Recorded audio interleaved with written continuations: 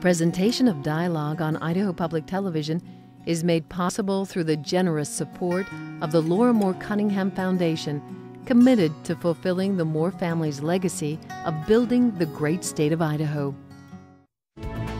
Large-scale poultry factory farms may be moving to the Gem State. Are we ready for another mega agricultural industry? Stay tuned. Dialogue is next.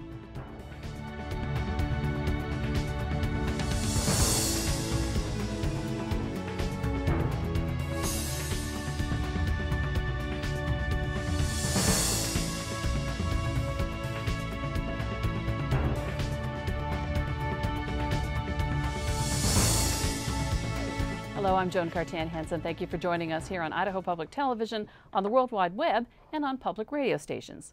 When you think of Idaho agriculture, you probably think of potatoes, not chickens.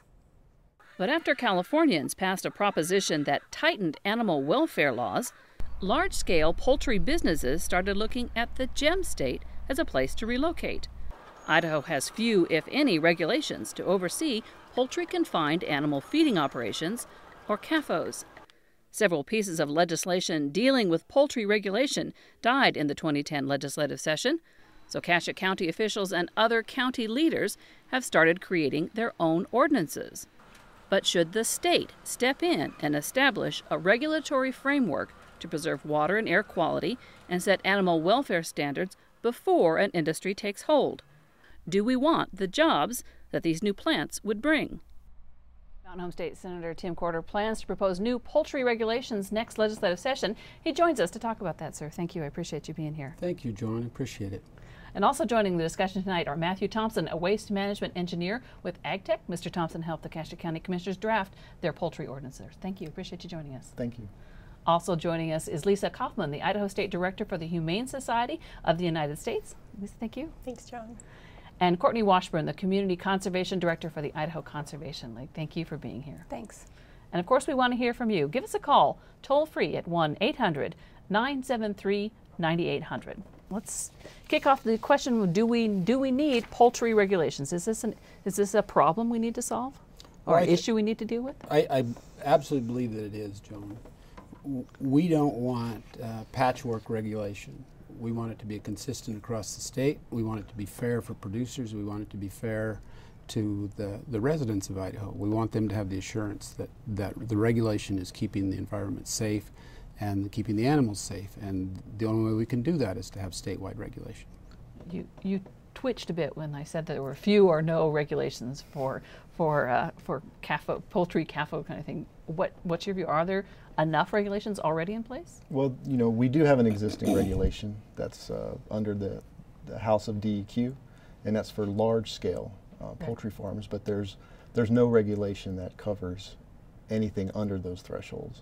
And so, what Senator Corder is saying is, or what I agree with Senator Corder, is that having a uniform regulation that covers all those types of facilities would be good for Idaho. For most people, it's 200,000 birds. If you have a facility that's larger than that, then you fall under the DEQ regulations. And what do those regulations entail? What do you have to do? Well, DEQ will oversee. You have to obtain a permit through the state. They will oversee the design of the facility, make sure the facility is financially viable, that it will be able to, in case of closure, be able to take care of any waste that's residing on the facility, and make sure that any nuisance issues are addressed. Is that enough? Well, I would say it's not enough. I would say it's a lot easier for us to implement state regulation before the industry comes, rather than trying to do it after the industry has established itself in Idaho. And I think it's important to do statewide regulations that go further than what we currently have on the books. The scale that we're talking about is actually, to me, seems huge. I mean, we're talking 4 million birds, 4 to 8 million birds, maybe, if enough. Is that how, in terms of the industry, how big an operation is this? Well, the 4 to 8 million birds, that would be a broiler type operation, and that's a typical plant. There's roughly about 90 to 100 of those size facilities in the United States alone. Okay. The concentration of those facilities is particularly in the southeast. Right. We don't have a presence here in the west, and so all the chicken that we have on our grocery shelf has to be trucked here Now, these are from the chickens that you southeast. eat as opposed to the layers, Right, the and that's hens yeah. that lay eggs. And I should clarify that a broiler chicken is any chicken that you eat is a meat chicken, Okay. and regardless of size, is generically referred to as a broiler. And you know, right now, all Idaho and most of the chicken that we get here in the West has to be trucked here from the East Coast. Now, there are plants in California. There are a few plants in California and in Washington, but those facilities can only meet about 60% of the fresh demand on the West Coast. And so here in Idaho particularly, we've never seen a piece of fresh chicken in our grocery shelves. Unless you get it. Unless you've raised it in your backyard. Right, or buy it locally for Right. a local producer. Part of this came about because California increased its cage standards, the requirements for how you can house animals in these facilities. And obviously that's the Humane Society of the United States took a great interest in that. Why did that effort go through in California to push through new, tougher standards? Well, the egg-laying hens in California are raised in battery cages, and those are cages about the size of a file drawer cabinet, and there's usually typically between 5 and 8 hens stuck in there, and they have probably about 2/3 of a sheet of an 8.5 by 11 size piece of paper to move around.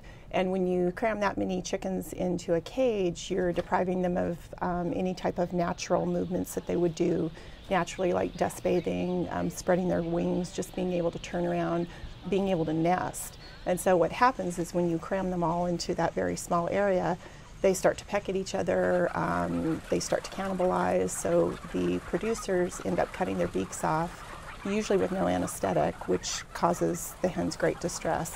And in those overcrowded situations, you get very high rates of mortality.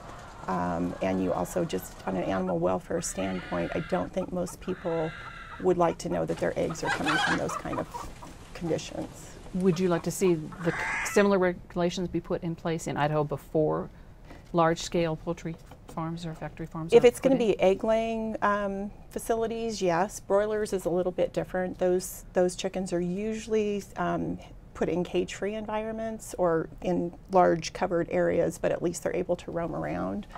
Cage-free egg-laying hens, battery caged hens that are egg layers, which are different from your broilers, it's a whole different deal. So yeah, having egg layers come here to Idaho, I would definitely like to see some regulations in place.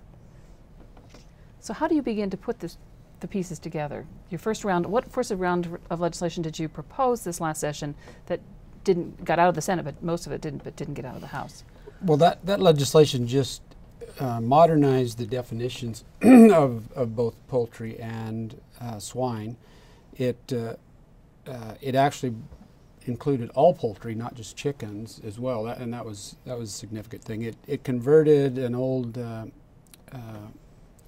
definition that was based on animal units, actually defined how many animals that was, so it made it easier to read and to understand. And then it brought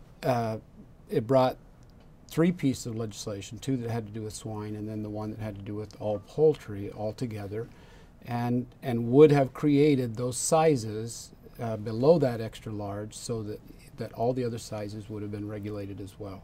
And then brought about the rulemaking, would have brought about the rulemaking that would have defined much more about those statutes that we were enacting.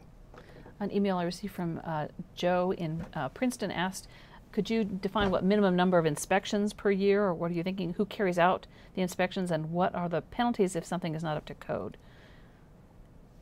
Well, the ISDA would have been the agency that would have been in charge of the Idaho State Department of Agriculture. Idaho State Department of Agriculture, and in charge of making those investigations, those examinations, inspections. And that was new in that regulation as well. We were taking both of those animals out of the DEQ and putting them in the Department of Agriculture. The Department of Agriculture has years of experience having to do with animal feeding operations. So they would have been able to effectively promulgate rules that would have defined any other specific areas that needed attention with regards to poultry or swine.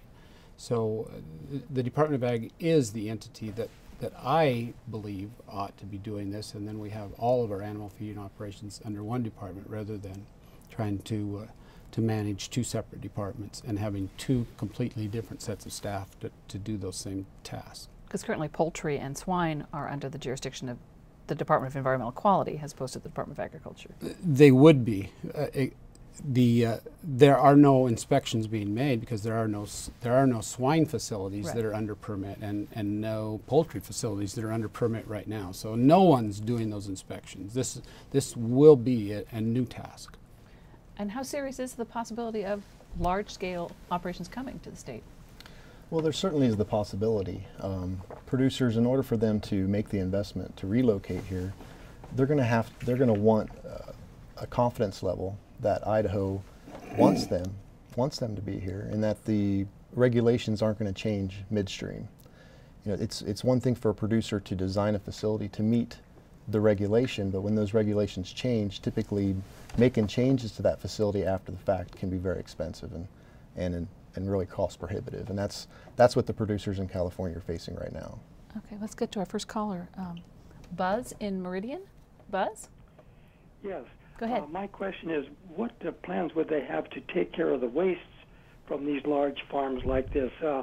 I know that anytime you have large animal farms, whether it's chickens, hogs, or dairy, or beef, you have a problem with the waste, and there needs to be real consideration given to taking care of that problem. Well, I think Matt's going to be the best qualified to talk about the waste itself and how they deal with it. And I can only tell you from my perspective of general agriculture is that that's absolutely true. That's one of the best arguments for having a statewide system of regulatory action, is because we understand that each of these separate species has its own separate and unique sets of problems, and their own separate and unique ways that we need to regulate them and enforce them and inspect them. So it's very important that we be very upfront with this, with the counties and with the state and with the people, so that they have the expectation that we are handling each species in an appropriate way. And what I understand is that the poultry folks have done a remarkable job, and that in a lot of these new facilities, no waste leaves the building except in a method that's able to be directly applied to the land, and Matt can certainly Although address the smell's those. going to leave the building. Well, most of the chicken facilities that we have today are dry litter facilities, and typically you have odors when you have a wet environment, wet manure, lagoons. Those situations yield more odors. When you have a dry litter situation, the environment's there to really minimize the odors from that product. Now, of course, when you do land apply that, if that is the end use, and it gets wet, we get some rain, which does happen once in a while here in Idaho. Then you would have some odors from that product if it hasn't worked in the ground. But the one thing I do want to point out is that in the existing rules, these facilities are required to have nutrient management plans. The Department of Agriculture does have rules in place right now for table egg facilities. They are inspected as part for their grade A egg facilities. But most of the processes that we're evaluating right now for broilers that may come to Idaho is pelleting operations and energy, using that litter to generate energy. I think that land application, the litter has more value than just land applying it. And so we don't foresee land application really being the main use of the litter. It certainly could be an option because there's a lot of areas of Idaho that are remote that don't have access to feedlot or dairy manure, and so if a chicken facility locates in one of those areas, land application may be a good use of that product. But energy as a biomass facility, or pelleting that and marketing it as an organic fertilizer certainly has a higher use than just direct land app. Let me ask you about the air and water quality. The Cassia County, where some of these farms are potentially looking at, already has a problem with nitrate concentrations in its drinking water. In terms of dealing, if you're going to start crafting regulations to deal with that, If your area is already in problem, why would you allow something else to come in there if it's already if there's already a problem existing? And I think that's precisely where our concern comes from. You know, when the dairy industry came to Idaho, I think ever since then we've been chasing the industry with regulation as opposed to setting the rules beforehand. So in many places in Idaho, there's extensive groundwater contamination. There are issues with flies. There's the odor issue. So that across Idaho, there are folks who can't plan their family barbecues or can't, you know, they don't know if they can have the picnic that they want to have because of the problems we already have. And that's where the base of our concern comes from. So how do you deal with that when you've set in regulation? Well, I think one of the biggest challenges regarding this is with the budget cuts in the Idaho legislature. For the second year in a row, the state has not monitored water quality, which is of grave concern to us. So I think the monitoring of water quality needs to be reinstated before, you know, Idaho's ready to add more operations that may add to the problem. And that would just be one example. Okay, let's get to, let's see, our next caller is Lisa in Boise. Lisa? Yes. Go ahead. I'm not live, am I? Yes, you are. I wasn't ready. Well, I'll just state my case here. If people don't need that many grams of protein a day, and in the past few months, I believe I'm going to go ahead and try to be a vegan. And I think there are a lot of people who are starting to feel that way because of what animals go through. We just find it horrific, and I don't see the sense in having, you know, these atrocious animal farms where they refer to the animals as units anywhere, much less beautiful Idaho. And I'm very passionate about them not coming here and about people considering not eating meat anymore. It's not that hard. Thank you very much. Thank you. Let's go to Glenn in Chalice. Glenn. Thanks for taking my call, Joan. My question is what the difference would be between hens laying eggs, having cage eggs versus cage-free eggs. And I'm going to, right when I hit the mute button, I would like the question answered. Okay. The difference between birds kept in cages or versus coops? Yes. Okay. I don't know, do you feel? Sure. Well, actually, the end result is the same. You're still getting an egg.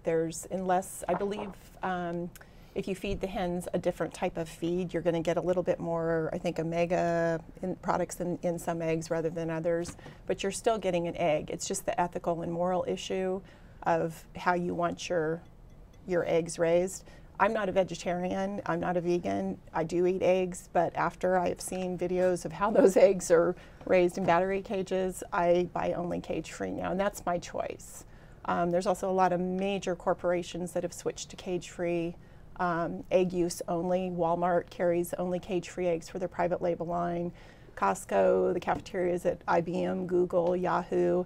Actually, both the cafeterias in the U.S. Senate and the U.S. House serve only cage-free eggs as well. And there's legislation in California Correct. that would require any eggs sold in the state to be cage-free. Yes. Would that impact the chance of plants deciding it's worth moving from California? If your product can't be sold in one of the largest markets in the world? Well, I mean, absolutely, that's going to have an effect. You know, the California market is a big market. There's a lot of people in California, but to go along and further answer the caller's question, the difference is, you know, one's cage-free, but at the end of the day, it still takes the same amount of feed to get that egg, and that chicken's going to produce the same amount of manure. Now, whether that manure now is located inside a barn where we can control the elements, or now it's going to be outside. Those are going to be the main differences. But sure, that's going to have an impact to producers, and I think, you know, the biggest impact that the producers in California are evaluating right now is they have facilities that they've constructed that were designed for a certain amount of eggs to pay for that facility, and now if they have to reduce their their chickens by half, remove half the chickens out of those barns to meet those requirements, their ability and capacity to meet those debt obligations is greatly impacted. One point I would like to make, though, there is a difference between cage-free and free-range. Cage-free hens are not kept in cages. They're still in barns. They're still enclosed, so they're not out running around in the pastures having a great time. They're still enclosed in a barn, which is where the battery cage hens are enclosed as well. They're just in a small cage. Free-range is a little bit different. Those hens are allowed to go outside. They're allowed to scratch in the dirt. You know, they're outside in the sunshine, but cage-free hen cage-free egg layers are usually kept inside. So there's no outside for them. Okay, let's go to Siobhan in Fruitland. Siobhan. Yeah, hi there. Hi, go ahead. Yeah, I had a couple points. You know, most of this conversation is kind of premised on the fact that it sounds like everybody on this panel has kind of agreed that the poultry CAFOs are coming, but I know a lot of people, especially in the Magic Valley, don't want any more CAFOs, period. And I think that economically, environmentally, and from a labor standpoint, that actually a sustainable poultry operations make a much better choice than these poultry CAFOs. You know, those areas you guys were talking about, groundwater contamination, they've not only got nitrates out there, they've got antibiotics and hormones from the existing CAFOs in their groundwater that they're drinking every day and bathing in. And these poultry CAFOs would just add to that. And I really don't think that people in the Magic Valley or anywhere else that's already been impacted by CAFOs want any more of these things. Okay, thank you for your call. I appreciate it. Let's go let me get one more, and then we'll get the discussion going again. Andrea in Nampa. Andrea. Hi. My question is, am I ready? I am. Go for it. Okay. My question is, when I was in high school, we did an essay on Proposition 4 in California where they said that they banned battery cages and they had to be free range. And to my opinion, there was a lot of concerns with wildlife in the area and our population of like private animals that we own, like our pets.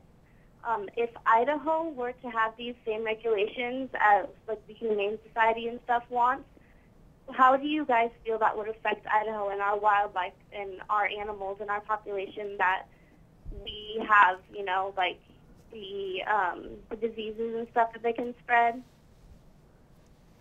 Okay, Andrea, thank you. I appreciate the phone call. No, I understand that there was Proposition 2, what was passed in California. Could you explain what that? Prop 2 basically banned gestation crates for veal or for swine,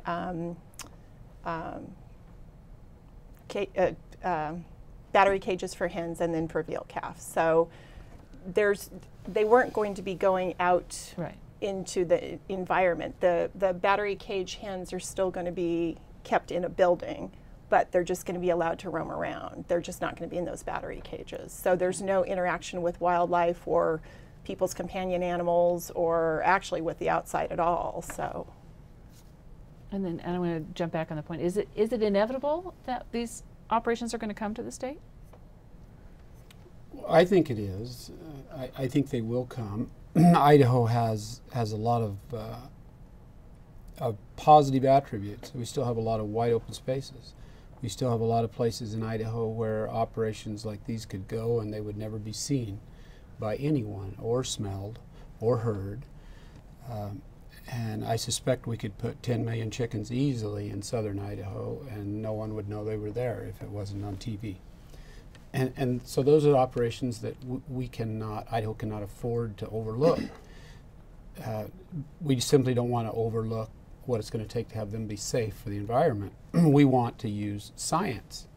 We don't want to use the television to decide where we should put these things or what regulations we ought to have. We want to use science to do that to dictate not only the care of the animals but the care of the nutrients.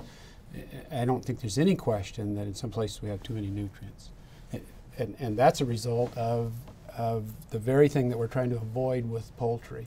So a lot of that occurred because we didn't have the regulation in place first. That counties were forced to come up with regulations, that we had a piecemeal regulatory system, and that we didn't have the expertise to help them make the right decisions. The state has statewide authority and obligation for water quality, period. Not counties, the state does. And we do that through memorandums of understanding with the EPA, with the DEQ. But nevertheless, it still falls back to the state to regulate those things and provide the consistency. That's what we want to continue to do. We really don't want to use rumor or innuendo to make our decisions. We want it to be factual. We want an open, frank discussion.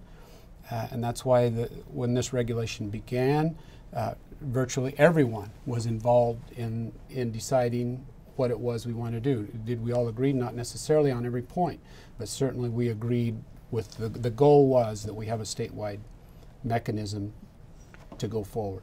We have just a couple of minutes left, and I want to give everybody a real quick chance to pop in on the question: why should someone who lives in Coeur d'Alene or in Idaho Falls or in Ada County care about poultry large-scale regulation? It's not something, obviously, if you're in the Magic Valley, you do care a lot because there's there are a lot of different kind of CAFOs there, and it does impact the quality of their life.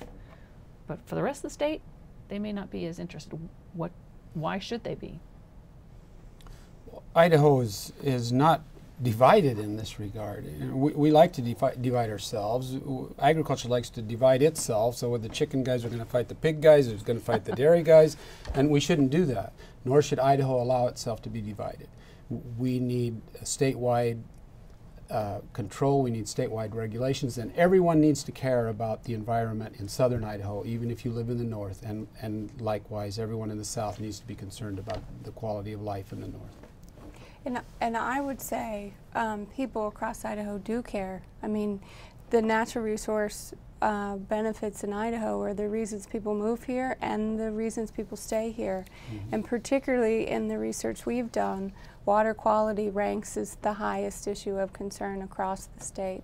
And I think folks across the state understand that this may be the issue in the Magic Valley, but they have issues as well, and that the state has a role in overseeing those.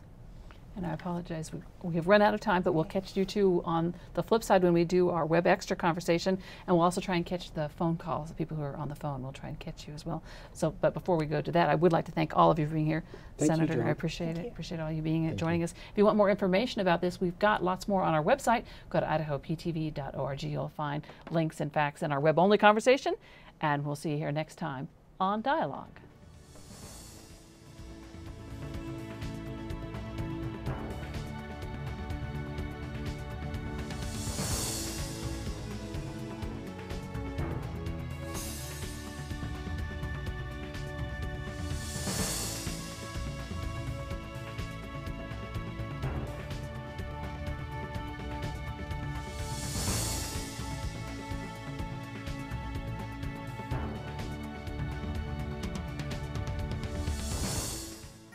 Presentation of Dialogue on Idaho Public Television is made possible through the generous support of the Laura Moore Cunningham Foundation, committed to fulfilling the Moore family's legacy of building the great state of Idaho. To order a copy of this program from Idaho Public Television, call our toll-free number or visit us on the World Wide Web.